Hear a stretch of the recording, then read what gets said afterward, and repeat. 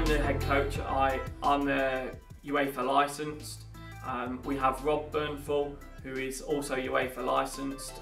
We both have history of coaching in professional clubs. So at the moment I'm currently working with the second team with their footballing, coaching during the day. So my main role is to coach and give them an education on football.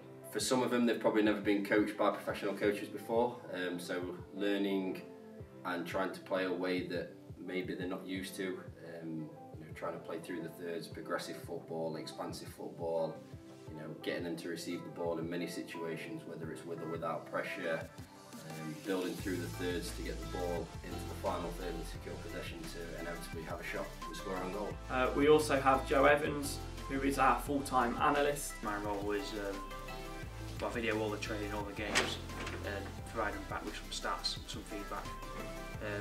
In terms of helping the students, it's a different, you could say it's a different aspect of coaching. So it's seeing themselves in a different light. When you play any game, sometimes you don't during the game you don't really see what you're doing right, what you're doing wrong. So Joe works with a lot of the players and all the staff as well in terms of videoing, getting all the GPS data, collecting all the data and delivering the data or videos to the players. We also have Dan Barber, who is the physiotherapist. I'm there at the games and at training. If anything happens, I can look after them. But also a bit more long term, I can look after any rehab that needs doing, bit of knowledge on conditioning and strength and things like that.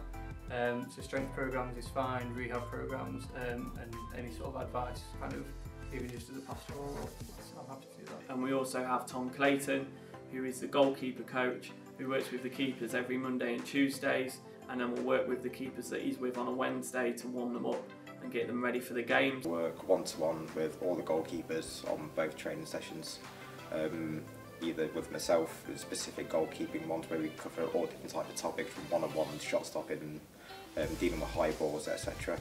Also work with them within the outfield players as well, so when they go do shape work, set pieces, I work specifically with the goalkeepers in that situation as well. We offer a wide range of courses, from the OCR level 2, we have the BTEC sub-diploma level 3, we have the BTEC 90 credit level 3, and we have HNC and HND, which is equivalent of the first 2 years at university, which also offers a paid football scholarship. Benefits of the course educationally offers you the opportunity to get a wide, varied understanding of loads of different aspects of the sporting industry.